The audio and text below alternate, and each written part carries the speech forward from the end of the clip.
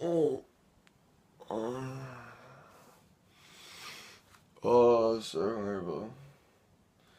Oh well, tunes.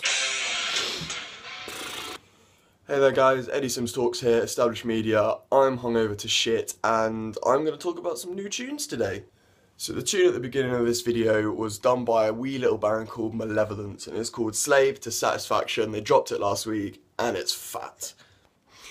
Basically, Malevolence have really been pushing the beatdown, the hardcore, and they've been fusing it with some really good metal. On their first album, Reign of Suffering, there were some really interesting licks, even some blues influences, like a few tinges. Listen to the song Wraith. There is a awesome little lick that they just slam off, and it's awesome. Yeah. They're just a really interesting band. Really representing the British heavy metal scene fantastically well, and the new song Slave to Satisfaction will make you want to punch a toddler in the teeth.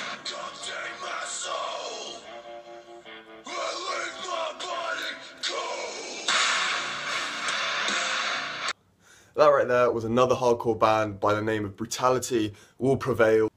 Hailing in from Wales, they are a really interesting blend of doom metal. Well, not even metal, just doom straight up. It's oppressive, it is heavy, it is atmospheric, and they fuse it in with just the belligerence of hardcore really, and they throw in some really tasty riffs, and that breakdown that you just heard on their latest track, well, first new single, Forever Restless.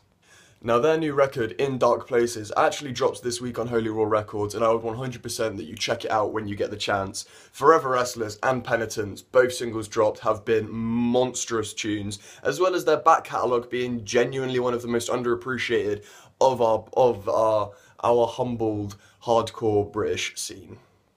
I mean, way all the back to Root of All Evil, that was one of the doomiest and one of the outright heaviest hardcore albums of recent memory, especially to come out of the British hardcore scene.